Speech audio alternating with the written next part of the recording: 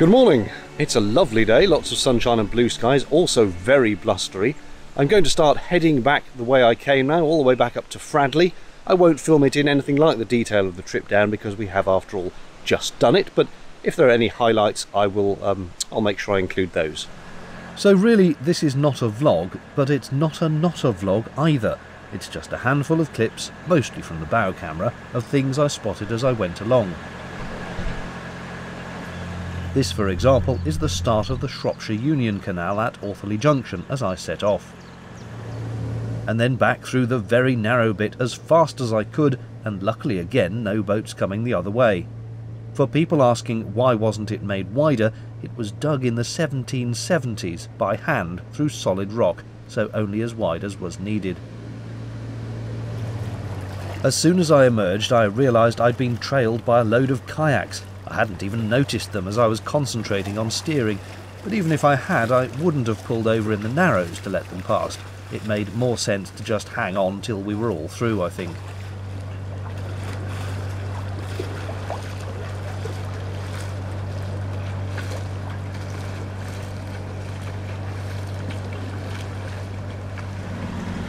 You recall how overgrown the towpaths were when I set out.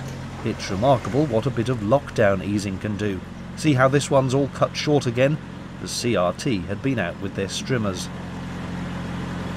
And lo and behold, when I paused to refill the water tank above Gailey Lock, what did I capture on film? It's a rather damp bloke with the strimmer cutting back the vegetation.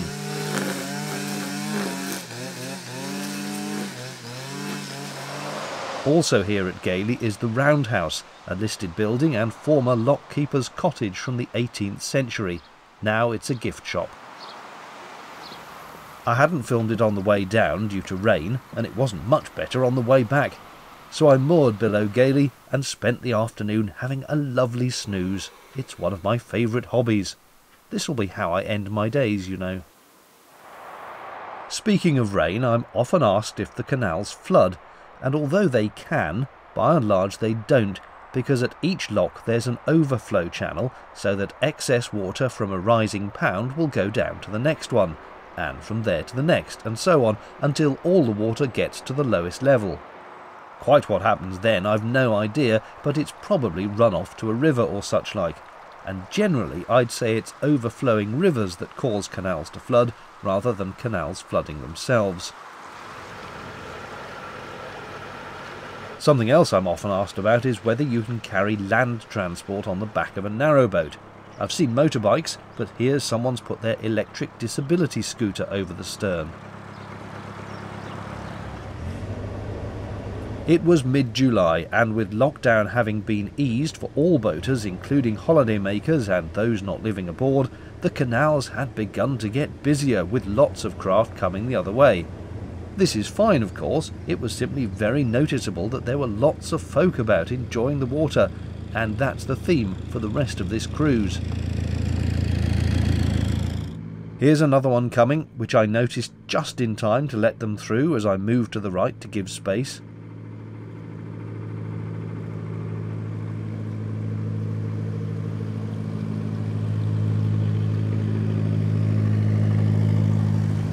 And then another on this quite wide but very sharp corner just before a little aqueduct.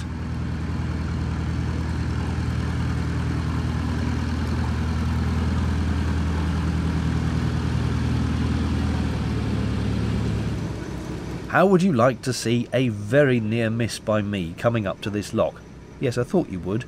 The green boat ahead was on the lock landing, waiting for the blue boat to finish coming out before they went in. Of course, I went to stop just behind them, lining myself up in the queue like a responsible boater. I confess I slightly misjudged it, believing that I'd stop just behind the green boat, but only in fact avoided them because they set off at exactly that moment, and I'm not convinced my front fender didn't give their rear one a little kiss either. I did apologise once they were settled in the lock, but this was definitely a facepalm on my account.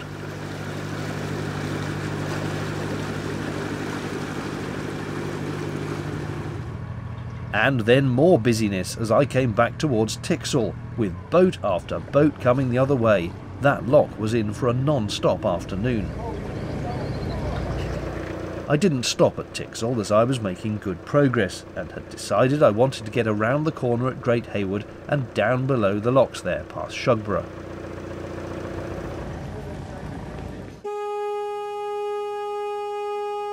Here is Great Haywood Junction, and you can see a boat passing ahead along the Trent and Mersey Canal. I'd slowed as I'd seen it, and knew they'd also know I was there from blasting the horn, so after they went past, I carried on out.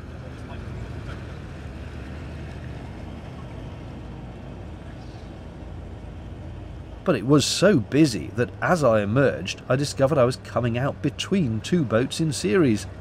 Luckily, if the second one had been closer, there was enough width for them to avoid me, and they'd have tooted their horn as well, no doubt. But they didn't, so all was well. It's always a pleasure to accidentally time your arrival at a lock just as someone's coming out, so it's all set ready for you. That is the upside of busy canals. This is more likely to happen, just as the downside is a greater likelihood also of waiting in queues for the locks.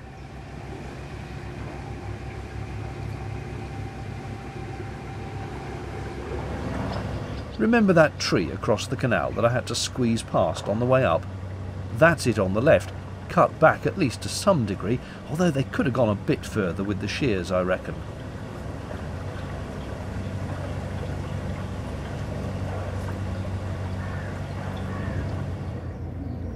Now then, about all these oncoming boats.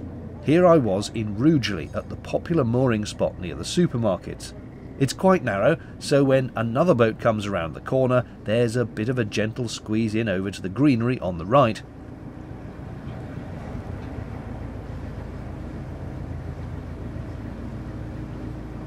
Honestly, at times narrowboating is like trying to line up a shuttle with the International Space Station.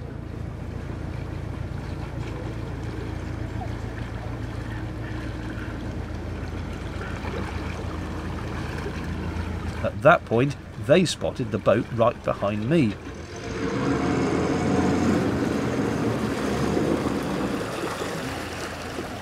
No sooner had I gone past the greenery than another boat came into view as well. This was starting to feel ridiculous, as if someone was lining up boats just around the corner to fire at me. I waited, of course, not much else you can do. Narrowboating is, after all, about slowing down. Unfortunately, I then discovered how shallow it is over on the right, and promptly felt the bow sliding up onto the silt. I couldn't go forward, it would just ground me even more, so I needed to reverse off it, which caused some bemusement to that boat that was right behind me. I had to shout what I was doing to them.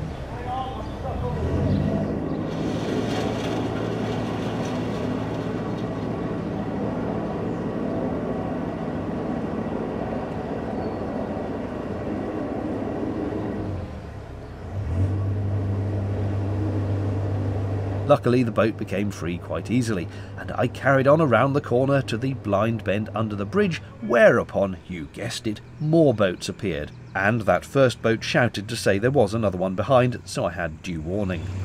Another one coming through, another one coming through. Luckily, with plenty of space for me to hold station until they'd come through.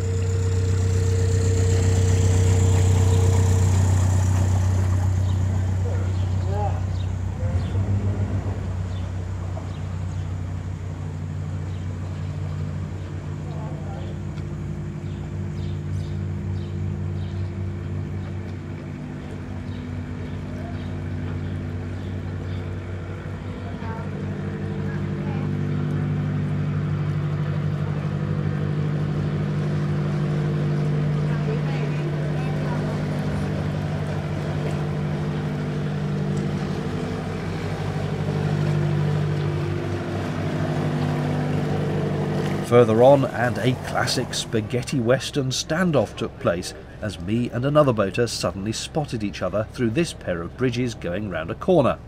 I flung my boat into reverse to bring it to a halt,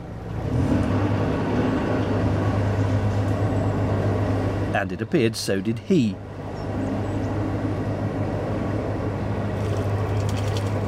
We then each became terribly British about waiting for the other one to go through first. He stopped, and I stopped, and each of us waved frantically for the other to continue. "You go first." "No, you go first." "I insist, you go first." "No, no, not at all. You go first. Please, carry on." "No, you. No, you. No, you hang up. No, you hang up."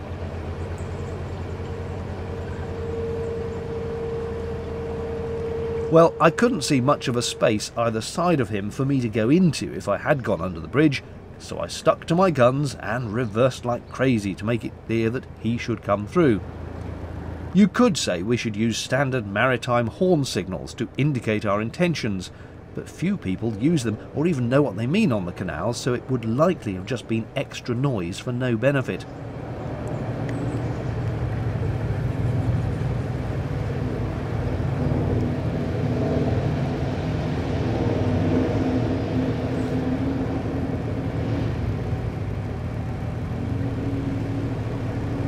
Ultimately, he saw I was going backwards and took the initiative to push on through.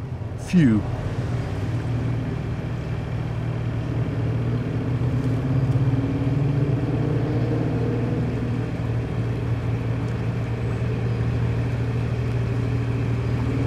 Perhaps the best illustration of just how busy the canals were by this point is a single image of every boat that went past me in the space of just 4 hours on my final day's cruising.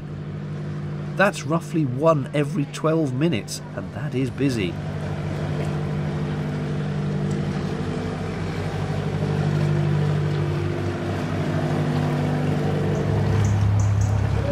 Oh, and because it was such a lovely sunny Sunday, let's not forget all the kayakers, paddleboarders and dinghy rowers who are having a smashing, splashing time on the water too.